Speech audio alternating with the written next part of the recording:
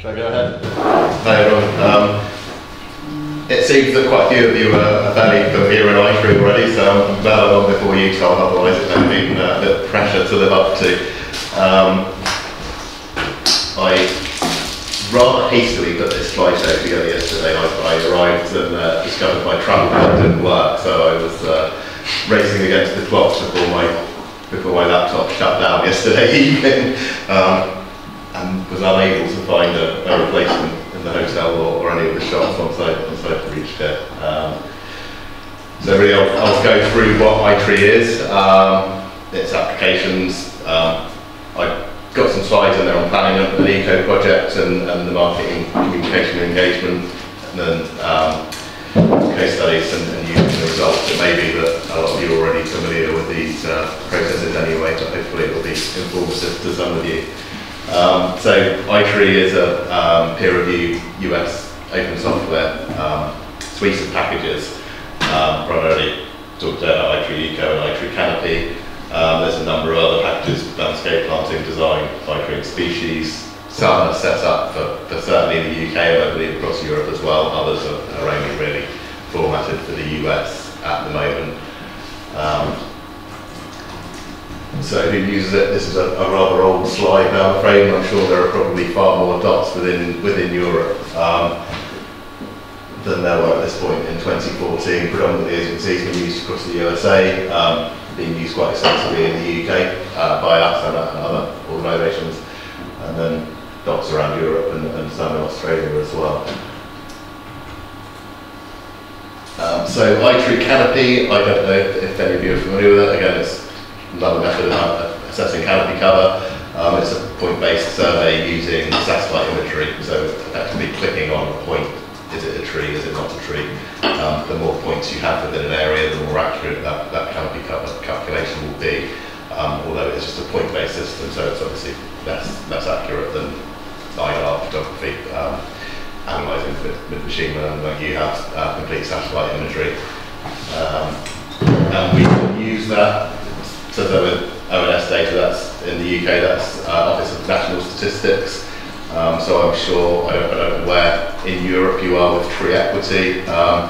In the US, quite a lot of people have been made of tree equity, and it's certainly a growing area in the UK as well. I'm guessing probably across Europe that's also true. So the data that we would use with the Office of National Statistics would be indexes of multiple deprivations, so effectively indexes of poverty or poor quality of life, and then we can combine that with heat island effects, localised flooding, air pollution data, and generally every area I've looked at, when that is overlaid with tree canopy cover, you'll find that those areas with the lowest tree canopy cover certainly have the highest heat island effect, highest levels of deprivation in the public, so low earnings, low health outcomes, poorer achievement in schools, higher crime rates, high levels of localised flooding. Obviously that's skewed in some way by the wealthier areas having larger gardens, larger properties, wider streets, so there's more tree canopy cover within gardens and within street trees. But certainly when you look at areas where the tree canopy cover is higher, but there's less social differences, you're still obviously seeing the high levels of heat island effect, localised flooding, and also poorer health outcomes in those areas where the tree canopy cover is lower. The Woodland Trust in the UK are actually setting up a tree equity map. I don't know if you have any of them anywhere in Europe, and effectively you can toggle the parameters that you want to set for the importance of increasing tree canopy cover. So they'll calculate tree canopy cover for an area, and then if you're looking at poor educational outcomes, poor health outcomes, higher levels of elderly people in the population, then you can really focus your tree planting efforts on those areas for whatever particular issue you're looking to alleviate with tree planting. And also, remove areas from tree planting if it's not going to be the most benefit to the population for planting trees in those areas. So how does iTree Eco work? And hopefully I'm not, some of you may not be completely familiar. Effectively, it starts off with collecting field data. You can either input tree inventory data that's already been recorded across the city, and there's sort of minimum requirements for data inputting with an iTree, and you can build that up to get more accurate results. But effectively, what you really need, you certainly need diameter of breast height and species. Then really you want crown height, completeness of crown, so you can work out the leaf area index. But for a sort of simplified iTree study, you could be as little as species and diameter of breast heights. So from that, you can work out the structure of your urban forest. If it's a complete inventory, you know exactly what you've got. Carrying out a sample survey, you're extrapolating up from plots across an area, but you'll get to a good standard error. The number of trees, species composition, dimensions, health, the leaf area and the biomass. And from that we can calculate the ecosystem services that are provided, so carbon storage and sequestration, air pollution removal, stormwater attenuation, buildings and energy use, UV filtration, and urban forest food, which is probably less of a useful metric really. Really just lets you know that sort of what the trees produce, but that's not something we've used very much. I'm not sure it's a great piece of information for you. From that, and forgive me, everything's in pound size. I guess it should be in at least euros, but you've got the pound size there. You can get the annual benefits, and we can work out replacement costs on CTLA costs, which is the US methodology, or in the UK we have a system called CAVA, which is the capital asset valuation of amenity trees. That's a system which is effectively working out the amenity value trees provide.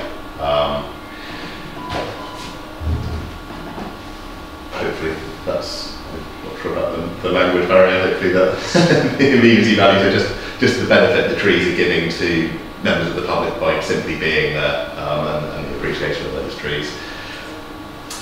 So key concepts underpinning the use of iTree, making the most of trees requires a strategic approach, which is tree population management, green asset valuation, and it seems that your system there is able to quantify some benefits that we're not within iTree, like the actual overall cooling. We can't calculate the biodiversity benefits of trees, although we can look at dependent species on the tree stock once they're established. You know, there's no way of actually assessing the biodiversity benefits trees are giving through iTree, and likewise the amenity value, but we can use the data we put into iTree to work out the US method, sorry, the UK method. There's no price given to the amenity value, and also to those health savings that trees provide. Although there are methods of doing that. Again, the Office of National Statistics in the UK have calculated or put a figure on the reduction in health costs trees provide. That's largely come from surveying members of the public who have spent time in nature and around trees, and then assessing their overall health, and sort of working out from that the savings to the health services.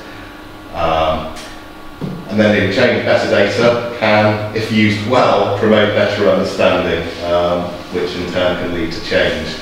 And one thing we've really found with the iTree studies that we've carried out is, we can give people the data in the world. Some organisations, very little happens, it sits on people's desks, and the overall benefits of carrying out that study are limited. If the audience is tree officers, tree managers, they're aware of the benefits that trees provide. It's getting that information out to policy holders and the wider public to help them appreciate the values that trees are providing, and then really encourage them to take an active role in caring for their trees and promoting more planting and freeing up budgets hopefully for tree management and tree planting. Although I should say, I guess it's similar across Europe at the moment. There's no end of money for planting trees, but actually establishing them and then caring for the trees we've got is a very different situation. And we have politicians probably in every authority area, as well as at national scale, who are keen to plant 100,000 trees, 1 million trees, 2 million trees with no idea of where the tree is going or any sort of long-term budget for their management quite often, which is, where iTree is one of those packages comes in very handy for being able to partly target planting in the right areas, but also look at resistance to diseases, improving species diversity and therefore improving the resilience of the urban forest. So, and again, a lot of this, I'm sorry, it's probably likely to be, very well known to all of you. It was a rather race against the clock before my battery ran out yesterday to put a slideshow together for you. So iTree really focuses on the benefits delivery, and we're looking at whole population, as I'm sure you all know, as urban foresters rather than single trees.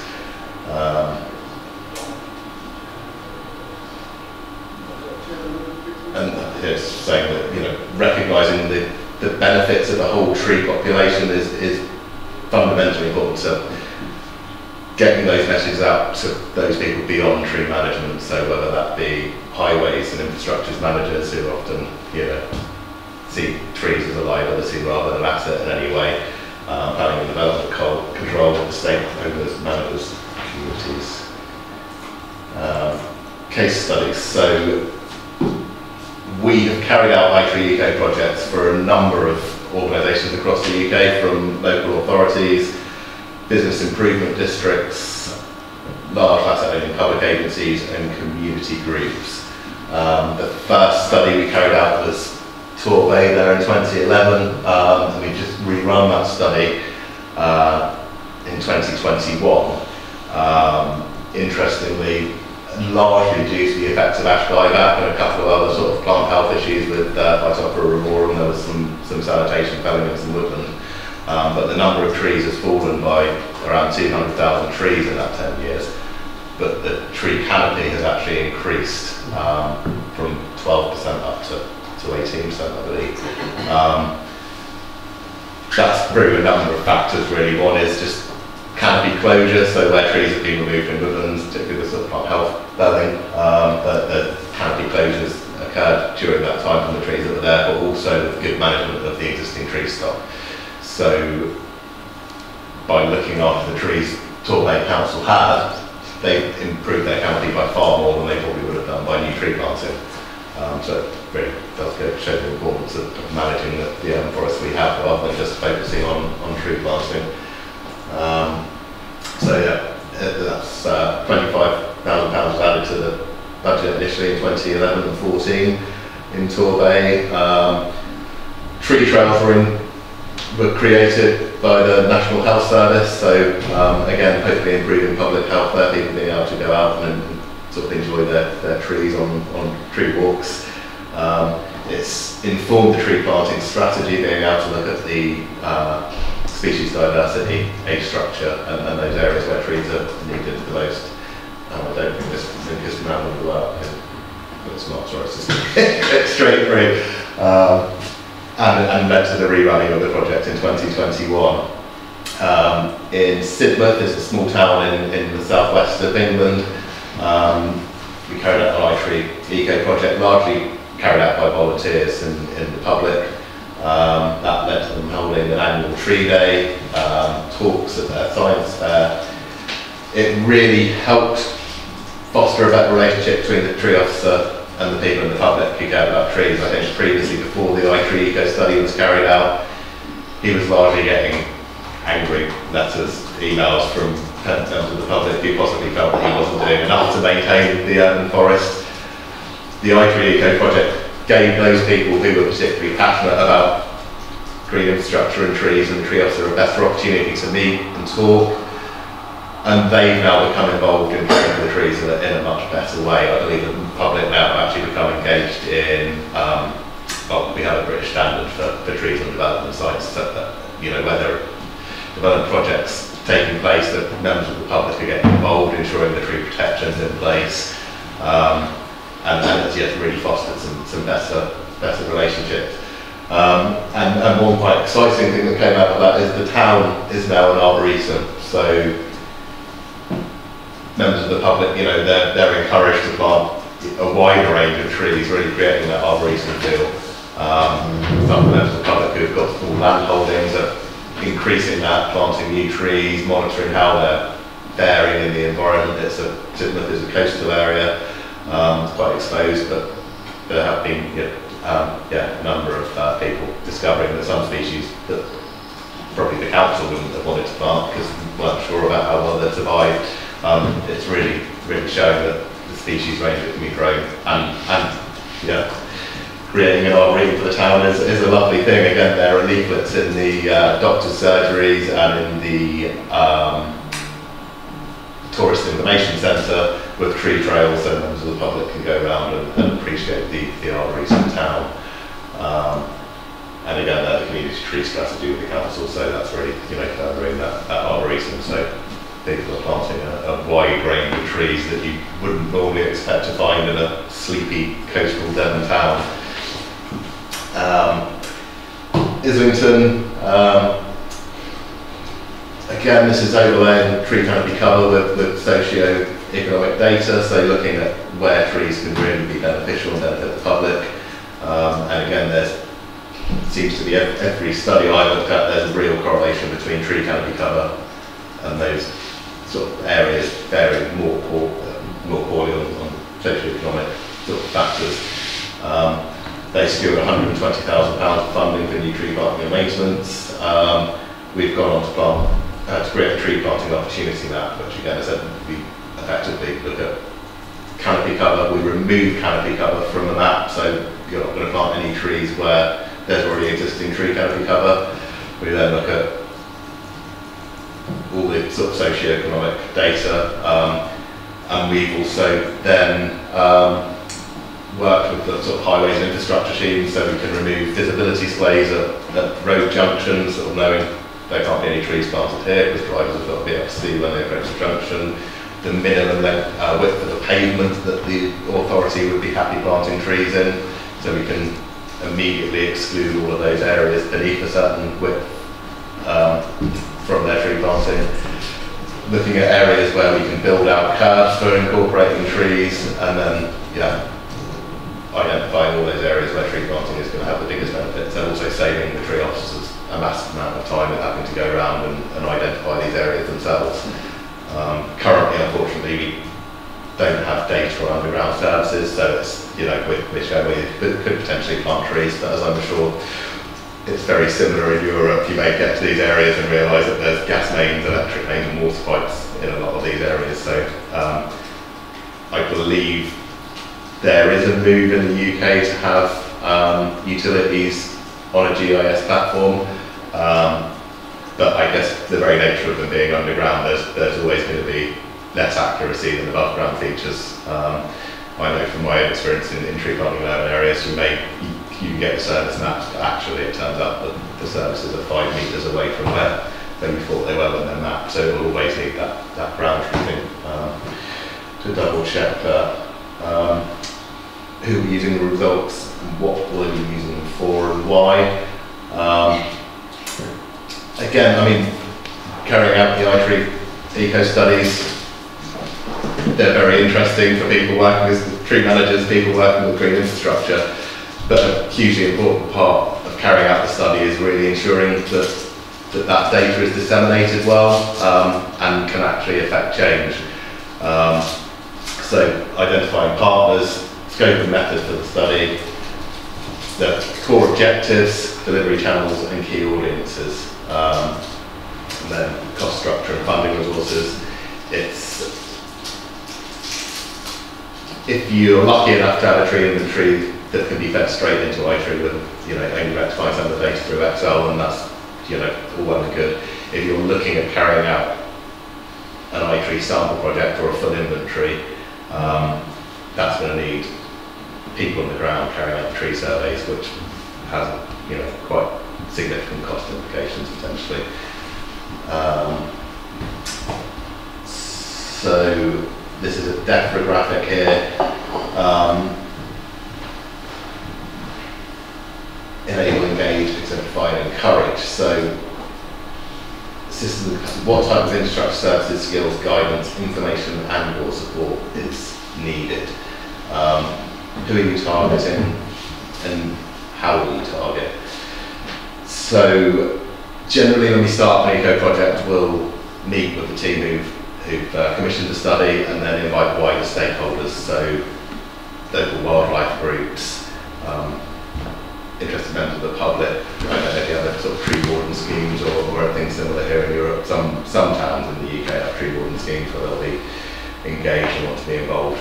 And then it's also bringing in as many people as possible who are actually the decision makers, policy holders, people from highways, from planning, to ensure that the findings from the eco study actually inform wider policies rather than just sitting with the tree managers themselves, who I'm sure many of you have discovered you can stand there shouting about the benefits of trees, but not everyone in all the other departments across local governments or regional areas will necessarily listen.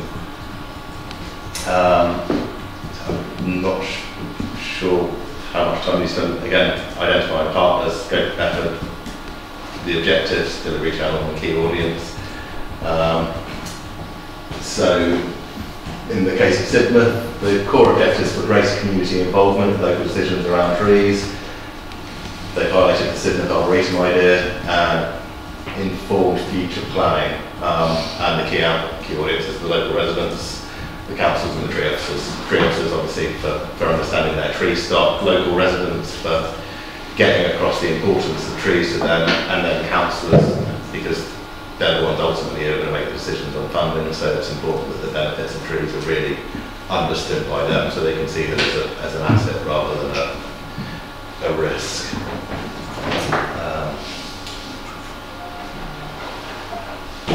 So after identifying the core objectives and the key audience, then there's the delivery channels. So in Sidmouth Arboretum, you can see on their website newspaper article, tree walk and science fair stand. There was a presentation by us to the councillors, and then a report and the raw data provided to the tree officers.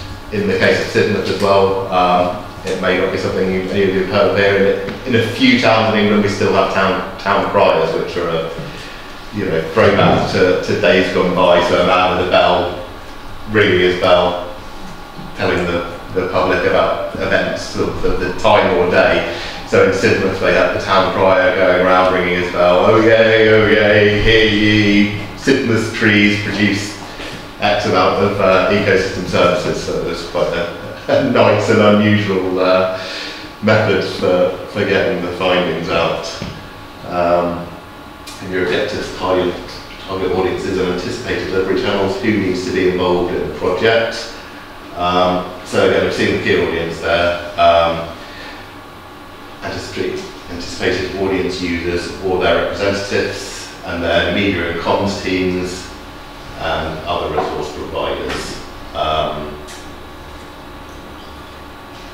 So here, the partners, Sidmouth Arboretum, once it was set up, the tree officers obviously included, and parish councillors. We were involved as an organisation, science fair organisers and local schools as well.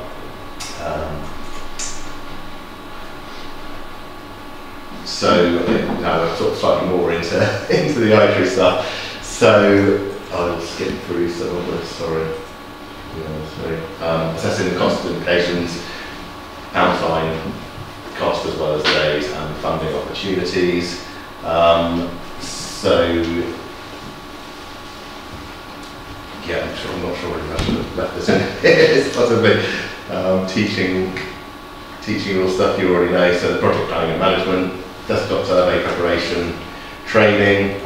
If you've got a team of professionals carrying out the work, then training's not so important, but you'll obviously always want to get them together to ensure that they're collecting consistent data. If you're using volunteers, like we quite often do in a lot of our projects, obviously the training is a little bit more onerous and requires a bit more time and input. So we normally train volunteers, give them sort of 2 days training on the data collection, and provide them with the equipment they need. One of those things always with volunteers is going to be a good tree guide, so they can identify the species. Although we'll always have a lot of inquiries about trees, and then the risk as well with that is we get a lot of generic species come back, so that the results maybe not quite as accurate as when we're carrying out surveys with professional teams. So this is just a task list to setting up an iTree Eco project. We'll initially start with a set-up meeting with the clients or town, city council where we're carrying out the project, drafting a timeline budget, canopy survey report, and then press releases are something that we always try and include in our iTree Eco project, again to make sure that the data is got out there into the public domain and it's disseminated. Otherwise there's always that risk that the data just sits on the desks of the tree officers and tree managers, and there's little value really in that. And set up the Eco project. It says here 200 randomised plots, but generally we'll try and use 250 plots to give better standard error. Show you a graph about the accuracy of that. Create maps for surveyors, survey forms, identifying private landowners and public landowners. We'll then mail drop the private landowners to know that surveyors will be coming onto their land and carrying out the surveys. Identifying volunteers and community engagement stakeholders, progress meetings with clients, following up with landowners if they don't respond to initial letters. I think that this is actually an older project planner. Quite often now we'll just give our surveyors an ID badge and headed paper, because I think quite often people will ignore letters from their local authorities, so we found you can send them letter after letter with no response whatsoever. So actually knocking on the door, if there's no one there, leaving the letter at that point has worked better, and then after 2 visits, if there's no one there, then we'll send them to a backup plot in the same land use category in the same area to ensure sort of consistency of the survey. So to return all the data, we'll then create a report, calculating the CAVAT values, as I said in the Eco, that's the capital asset value of amenity trees, to give another financial, or quantify the financial contribution trees are making. Final, or third press release. Then we'll create a technical report, a bespoke report, and a final press release once the project is completed. Through that. And again, experiences, some of these you'll have had yourself, experiences from around the world show that a well-planned iTree survey will allow you to kick off a wide range of changes and actions. The most effective tool to keep this momentum alive and sustain change over time is to develop and adopt a tree strategy or urban forest management plan. In England we're becoming, well, I would say Britain, but seemingly even as a country, England, we're becoming more and more isolated even from our neighbouring states, thanks to devolution and different parliaments being in charge of different areas of day-to-day sort of running of the countries. But in England we've had an English Trees Action Plan released a year ago, and a part of that is for all local authorities in the country to have a tree strategy or management plan. Lots do, lots are very generic, but there's a surprising amount of authorities in the UK that still have no real sort of management plan beyond, and even in fact some that don't have proper tree risk management policies, but quite a lot of them don't go beyond those tree risk management policies. So carrying out an iTree Eco survey is a really good starting place to help authorities understand what they have before they start trying to plan a master plan or strategy as an obvious starting point.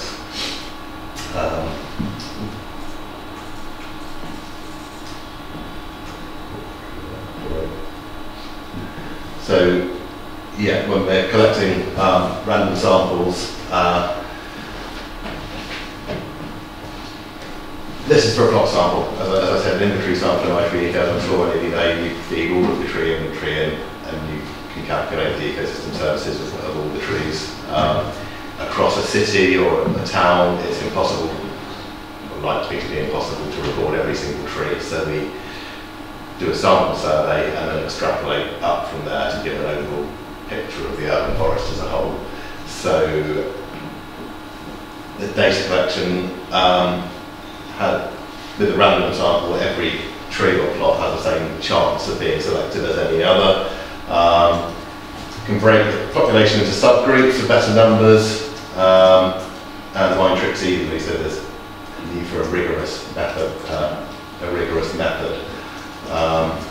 Now, depending on what your area is like, and if you're doing an iTree EcoShare in a city area, then a random sample will be absolutely fine. You know, you're likely to find similar land uses, or it will be one land use across being urban across the whole area. If you're getting into areas with more rural areas, large amounts of water, forestry land, agricultural land, then random can cluster them together. A random grid is methodology that we would ordinarily use, so you've got a grid over the area and then each plot is placed randomly within the grid, and that prevents this grouping you can see here with the treaty random sample.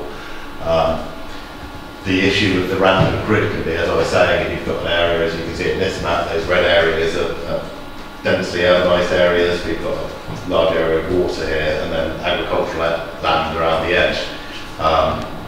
An iTree Eco project obviously is focusing primarily on urban trees, so you don't want to be skewing your results massively towards particularly big large areas of water or agricultural land where there'll be no trees. That data is not going to be very, very useful. So we'll stratify the samples by land use. So if 50% of the land is agricultural land, and we know that, then we'll intensify the number of sample plots within the urban areas where we're really looking to identify that tree stock.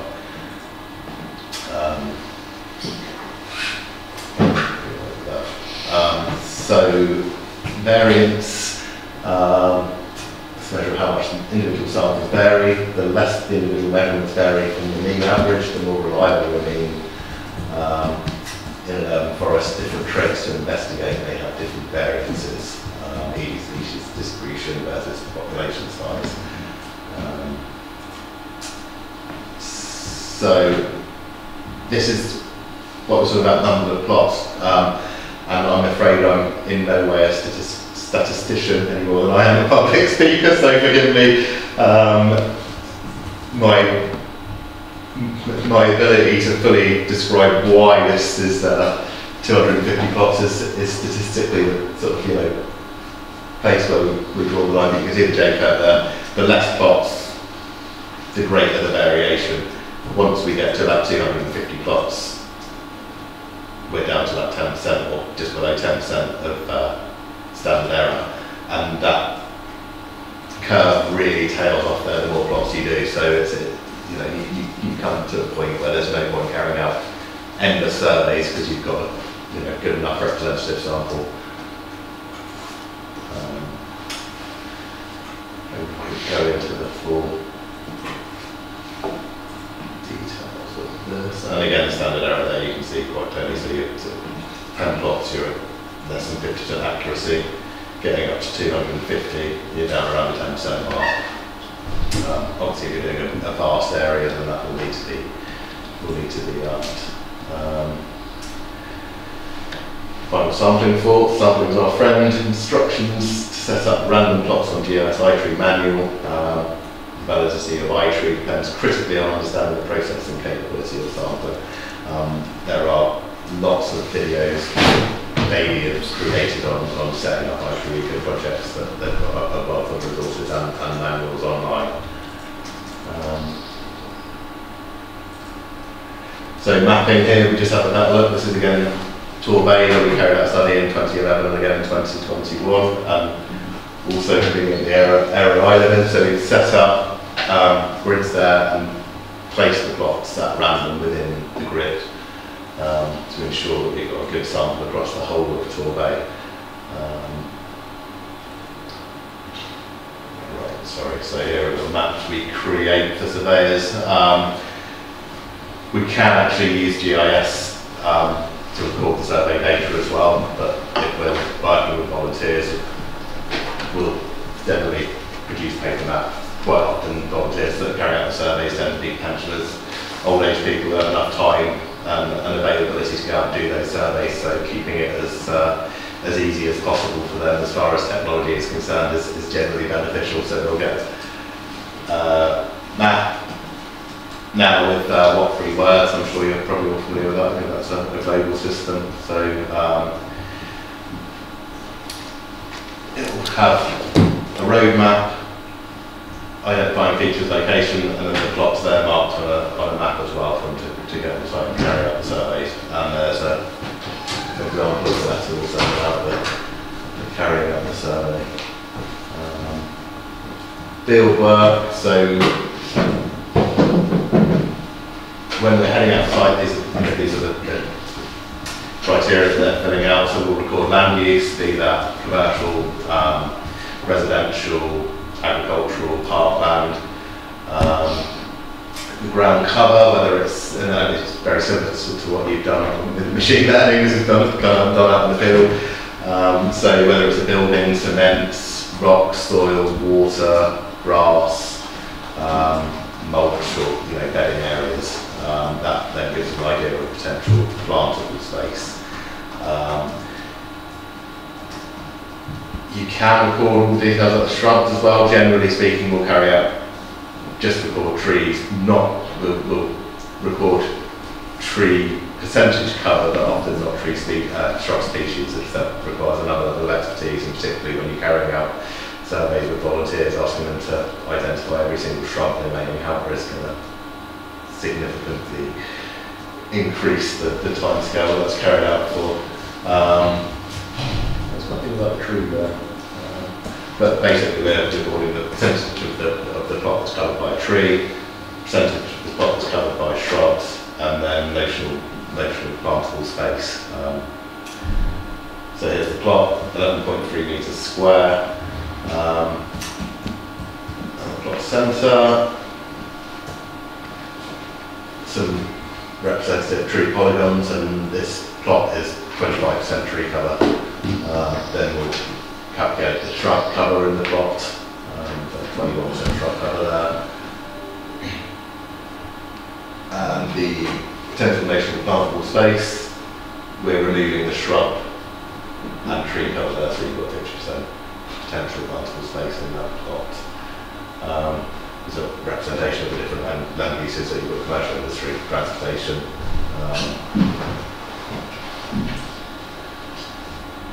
And then again, ground cover, 10% cement, 85% maintained grass, and 5% duff, which is an Americanism. I'm not even too sure what that means myself, but mulch, I'm guessing that's just planting beds.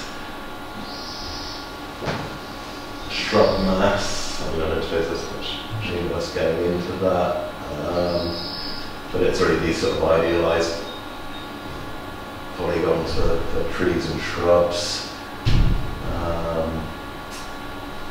So it's going to be recording trees. If you're doing a plot sample, every single plot will have trees starting at 1. So when you're carrying out an inventory, you'll have your own tree inventory numbers, so they'll just run hopefully concurrently all the way up. But another thing we record in iTree is whether trees are ingrown or planted. So any tree that's been planted, recorded as planted. Anything that's seeded naturally would be called ingrown. Then obviously urban situation, very few of the trees are generally ingrown. So yeah, I don't suppose I need to spend too long taking up time on how we record the measurements. This is largely for people carrying out surveys, just basically saying that all trees are different, so making sure that you have discussions and ensure that the consistency of data, the way you're recording diameters, etc., are standard across the board. And yeah, there's a picture of someone measuring a diameter down about knee height. So it's the best they can get there. And again, another example of you really need your inspectors to be singing from the same hymn book. In this case, we recorded these as individual trees, but you want to make sure that those people who are going out surveying are all doing the same thing, rather than one person recording down here on the trunk and another recording them as individual trees. So yeah, just really recording the data in iTree. We'll have heights of the live top and the tree height, which when there is a difference you can see, often you'll get a couple of dead branches sticking out the hot top, and this is really when it comes to calculating leaf area index. Height of the tree, the crown spread based on north to south and east to west measurements, and then the crown condition. So how complete is the crown? Crown dieback, crown missing. Some very dodgy pictures of trees with different crowns and calculating how much of the crown is missing. Even dodgy or very blurry there. So then you also calculate the crown light exposure. Again, this is another one that can vary quite a bit from inspector to inspector. You sort of idealise the crown as a five-sided cube, or as a cube, so 5 sides could be exposed to light, top in one, and then depending on the proximity of other trees, you'll calculate how many sides of that tree is exposed to light, between 1 and it's in a dense forest, or none and it's in complete shade, up to 5 for a completely open tree if there's no shade around it.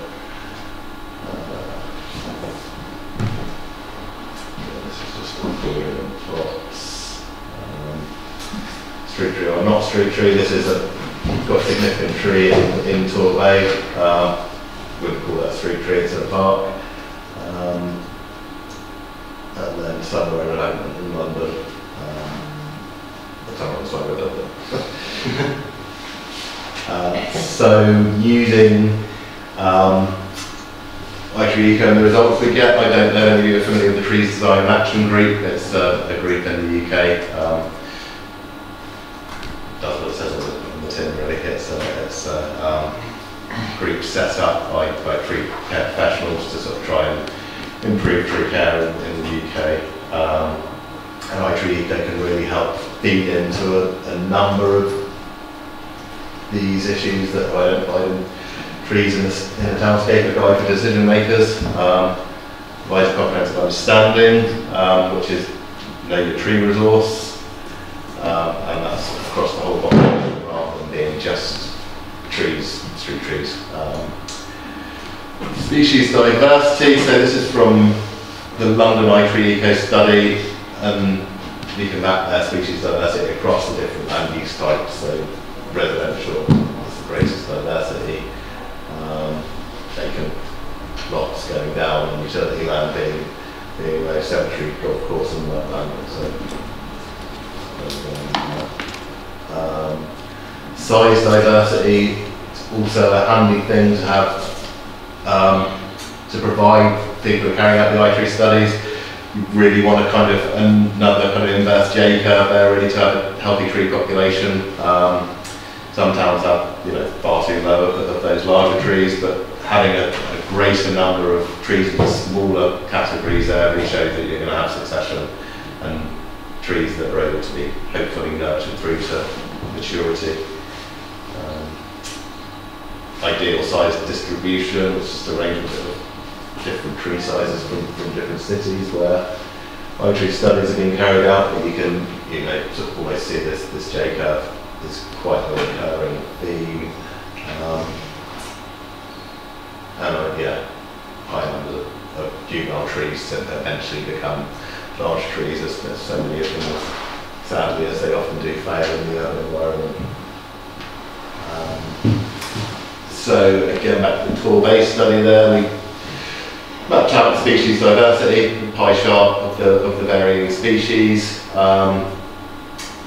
And it also gives us an opportunity to look at the most numerous trees are not necessarily the most important trees in an area. That's really dictated by the leaf area index. So you can see there that individually the most common tree in Torbay is Leyland cypress. A lot of grown up hedging.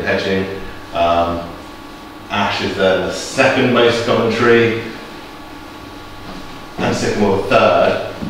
However, sycamore is the most important tree in Torbay in terms of its leaf area index, and it also really highlights there, and I'm sure all of you in Europe are familiar with ash dieback. It helps to really understand the ecosystem services that are being lost through ash dieback across the town. So here we have tree area index actually attached is the highest particular segment. The just a slight thing, the most common tree comes up there. This is the important value, yeah, which is governed by the leaf area index. So again, here we've been able to quantify the threats that ash dieback will have on the ash population across Torbay. Equates to 19% canopy loss, which some of that has already been manifested in that 10-year gap that we've had. But as you can see, there's a £37 million replacement cost put on those ash trees across Torquay as a whole. One of the useful functions of iTree is that you can carry out pest disease analysis. So if you've got something like emerald ash borer, ash dieback, or you're kind of looking and seeing what the impacts of something like Xylella may be if it comes into the UK, then you can forecast that and see the percentage of trees you're likely to lose, also the ecosystem services that will be lost and the replacement cost for those trees. It feeds into having a comprehensive tree strategy, having that starting point of your tree species and diversity in age range. And it really feeds into having a plan or strategic framework. So we've got canopy cover per hectare calculated across Torbay as a whole. And again, that really enables that target planting areas with low canopy cover, but also including in that the social economic factors. And we've really found actually, the more we go into this opportunity mapping, we found that you may have, you're drawing notional lines around an area to call it, we call them super output areas in the UK, so areas of a population of about 1,000 people. You break down those ward areas. But you could have a pocket of woodland which is inaccessible to everyone within a lower super output area, which is skewing the canopy cover figures for that area. So you might say, well, this area's got 25% canopy cover, the area next door's got 5% canopy cover, but when you actually look at breaking down those boundaries and land uses and accessibility, the area that's got the 25% canopy cover could be on the same road as the area with 5% canopy cover, but because of that notional line it looks the same, so we're actually quite often now removing canopy cover that's inaccessible from those outputs, because we're looking at trees that are accessible to people for the benefits in terms of reducing the urban heat island, etc.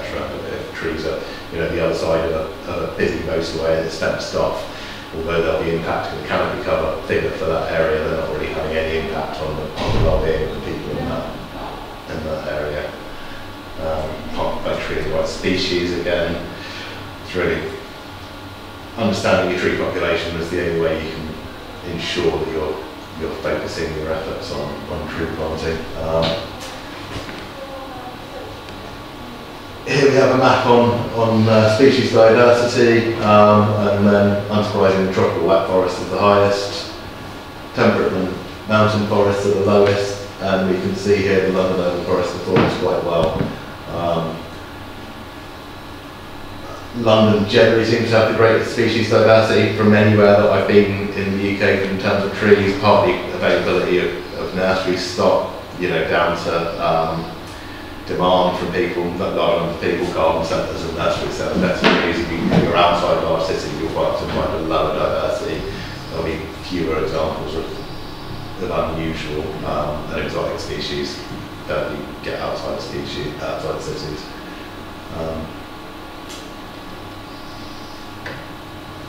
Creating stakeholders, again, that's another big advantage of the iTree projects we've had, is involving people from a range of government departments and also the public to ensure that they are aware of the benefits that trees produce, and then it's open purse strings quite frequently.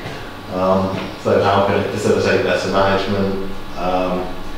Press release there, who's running programs on trees. That's the Torbay study taking place or featuring on evening news.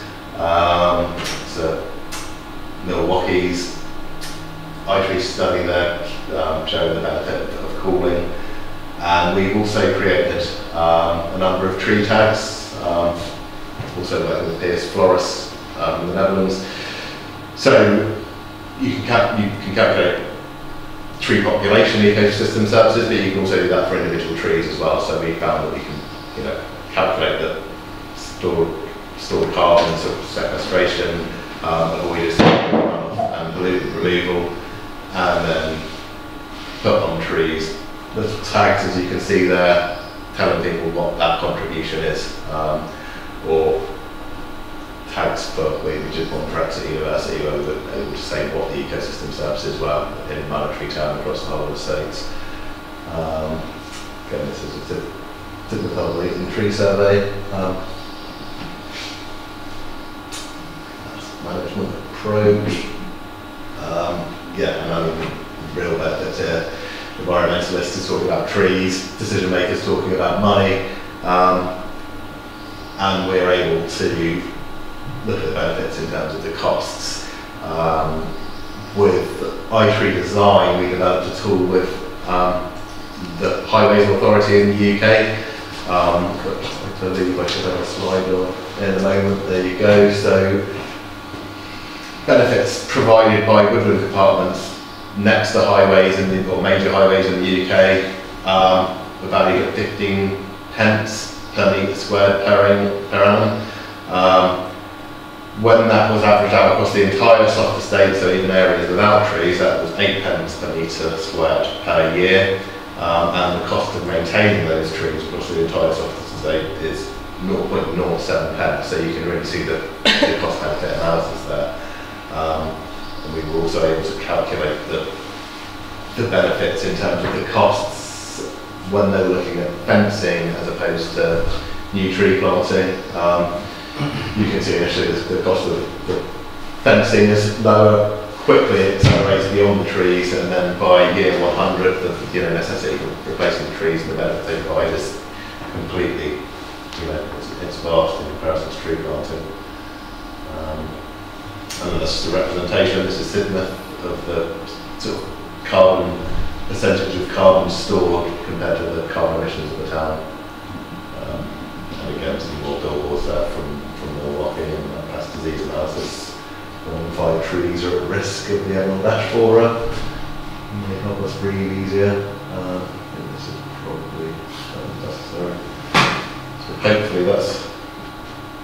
I've bored you all enough for one morning. I hope that's been helpful.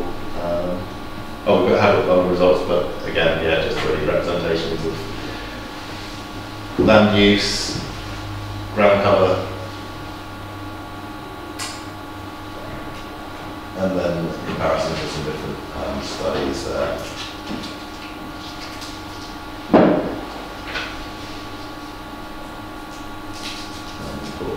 Trees. If you've ever been to London, you probably assume that London Flame was a significant tree, but that's just because of their prominence as street trees in the most notable streets. As a whole, that's not actually true. Oh, I think we do now. In central London, I believe the importance of so there 126 £126 million per year benefits provided by trees across London. Carbon sequestration. 2.5 million tonnes of sequestered carbon a year. That's £147 million. Hopefully that's. Thank you.